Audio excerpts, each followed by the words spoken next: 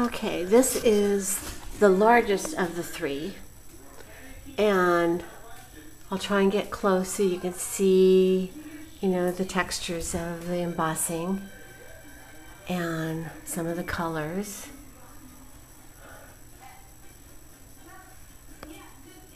And how it looks in the middle. At the top is, I get up there. This is hanging in my dining room right now, really up high. And the top has a handmade piece of jewelry that I made years ago. And there's the cummerbund. I'll come down and I'll show what the pieces are here.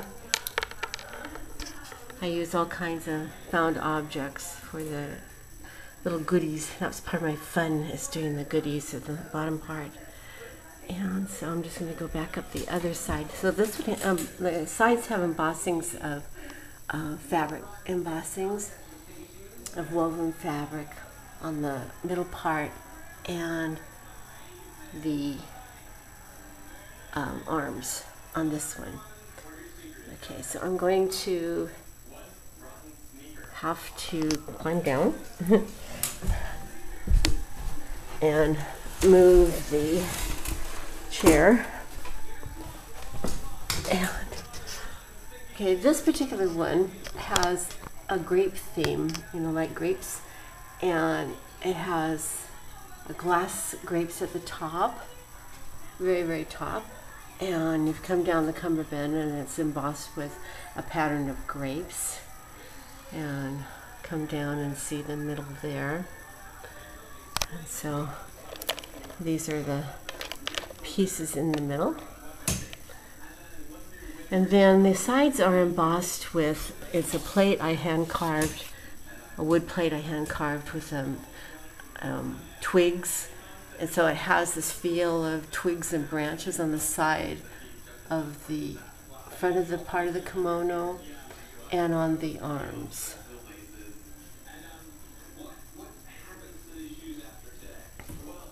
And you can see some of the texture. I love texture, and so I'd love to put texture, weave some of the metal with texture in the middle.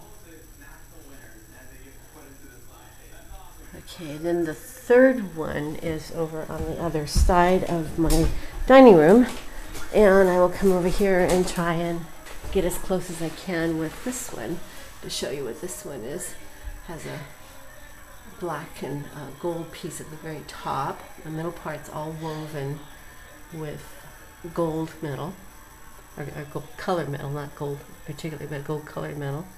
It has an extra insert. Sometimes I put in a little extra at the bottom depending on what I feel like doing.